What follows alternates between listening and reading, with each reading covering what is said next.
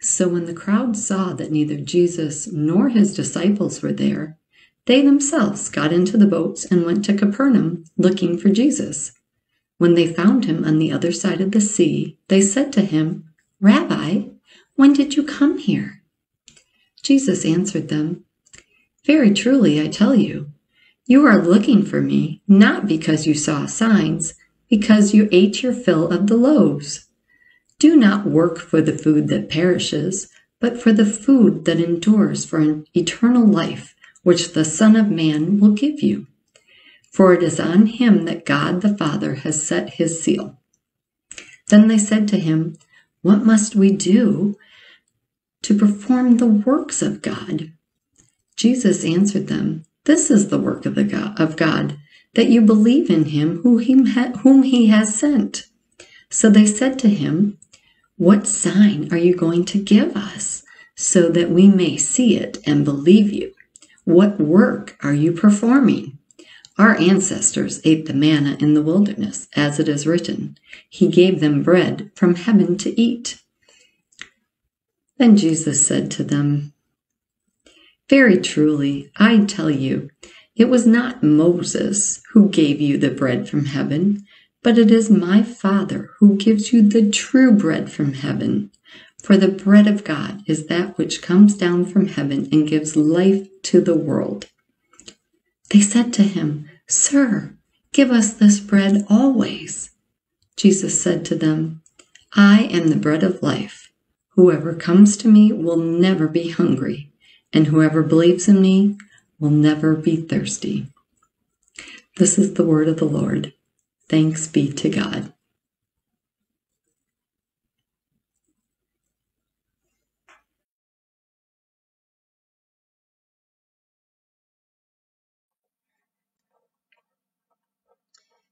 So every 3 years, the lectionary gives us 5 weeks in John's Gospel contemplating Jesus as the bread of life, or the bread which comes down from heaven. It's a long time to preach on one metaphor, or so it seemed to me the first time around, which happened to be my first year as a pastor. Being new, I opted to follow a suggested sermon series, and I will tell you it's the first and last time I intentionally preached a sermon series, because it wasn't of me coming from God to my heart to share. And while the series was received well, it was a daunting beginning that left me wondering where to go from there. I clearly remember calling a friend of mine with a years more experience as a local pastor than I and saying, "I got nothing. They're looking to me and already I've got nothing. I don't know where to go from here." Now, one might say that I was hungry and looking to be fed. And in that moment, I was fed through her prayers with me and for me. It was enough to fill me with confidence to continue. And this time around with these scriptures, with 5 weeks of bread, we're currently in week 2, there's something to be said for staying the course and holding on, for trying on the bread of heaven as we abide in the word, such that we can touch and taste and smell and see and hear God anew.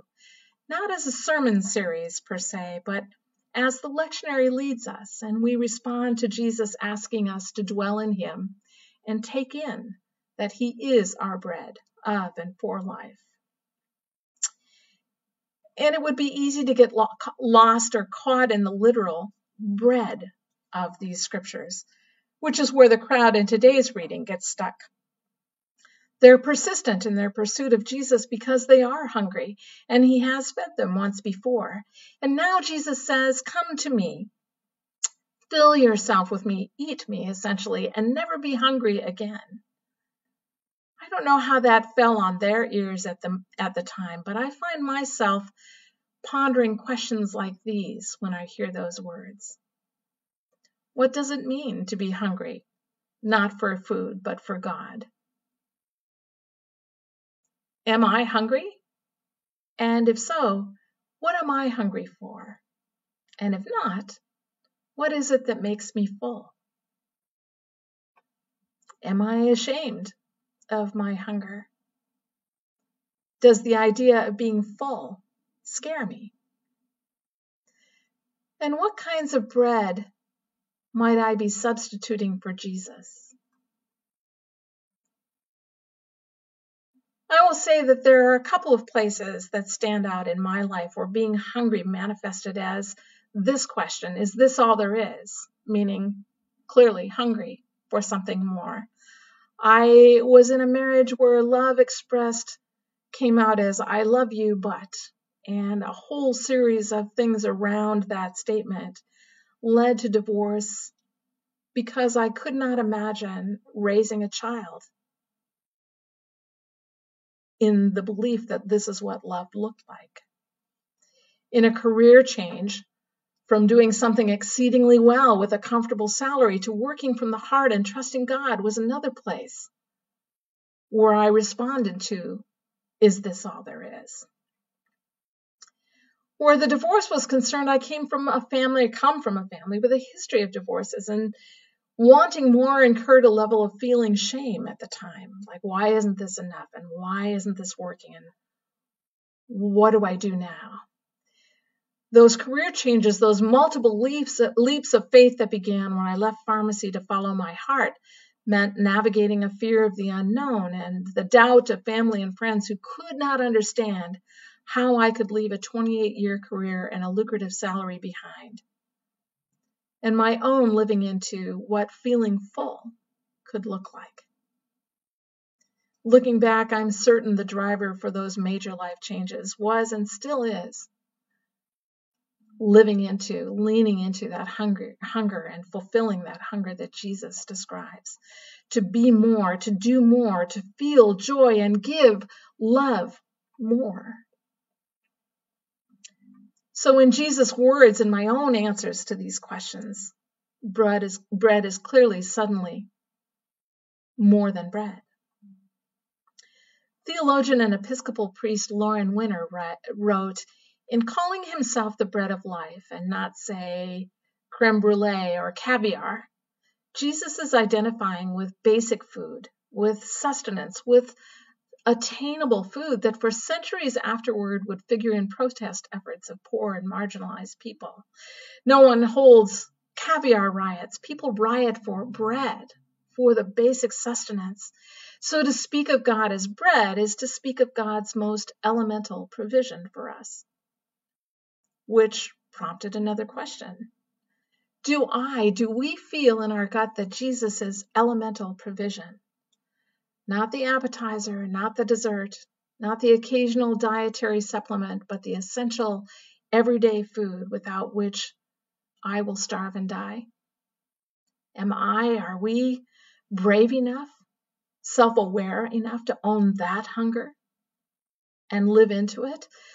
Because that's the essence of what Jesus invites the crowds to recognize. The hungers beneath their physical hunger. They're certainly hungry for literal bread. They're poor.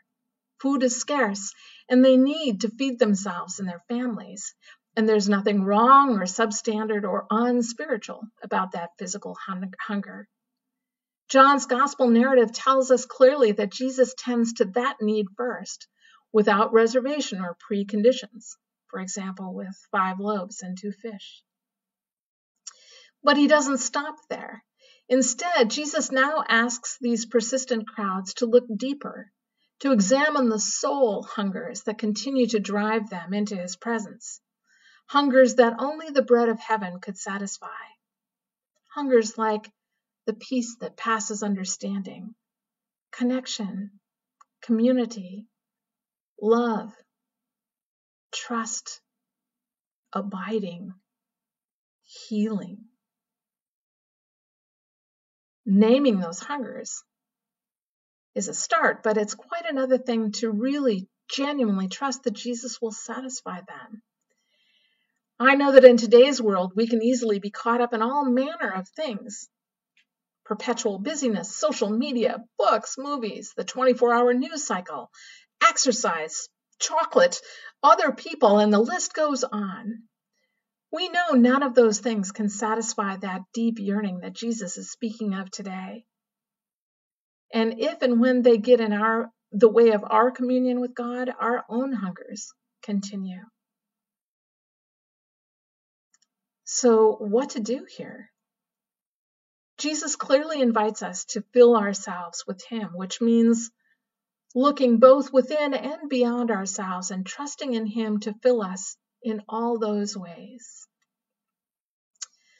One way I know of is to look outward. For decades now, I've supported Heifer International and Habitat for Humanity with the belief that as people's basic needs are met in sustainable ways, their focus can then begin to shift from surviving to thriving. My prayer in giving in this way is that I somehow make a difference, and in the context of today's reading, perhaps this speaks to what Jesus means in his words, "Eat me." To say yes, to give over to the divine spark within, to fully accept what Jesus offers and let that spill over and out of us and forward. Lutheran minister Nadia Bolz-Weber describes another perception that can also keep us from actually feasting on Jesus. She says, it's hard to accept not just that God welcomes all, but that God welcomes all of me and all of you. Even those parts within us that we wish to hide. The part that cursed at our children this week, or drank alone, or has a problem with lying, or hates our body, or whatever it might be for you or me.